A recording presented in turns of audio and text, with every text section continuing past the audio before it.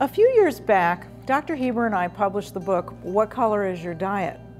In the book, we described 7 different color categories of fruits and vegetables and encouraged our readers to aim for 1 serving from each color group each day.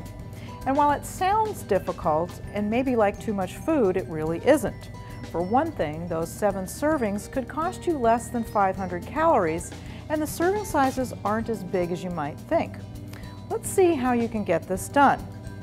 For breakfast, a cup of fruit added to your Herbalife Formula 1 protein shake or stirred into a dish of yogurt will get 1 serving out of the way right off the bat.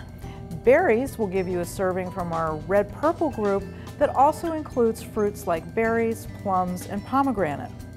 At lunchtime, if you have a large salad with romaine lettuce and a sliced tomato, that's 2 more colorful servings. The lettuce counts as a serving from our yellow-green group, which includes most leafy greens, and the tomato comes from the red group, which also includes pink grapefruit and watermelon. At dinner, if you have a cup each of steamed broccoli and asparagus with your meal, that's another 2 servings.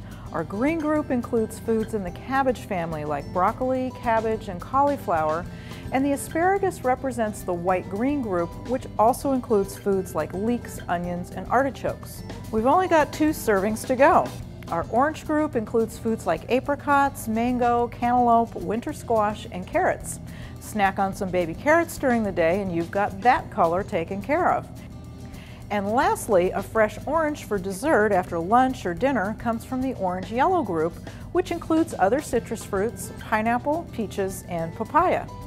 If you want to know more about which foods make up each of the 7 colors of health, you can find them posted on discovergoodnutrition.com.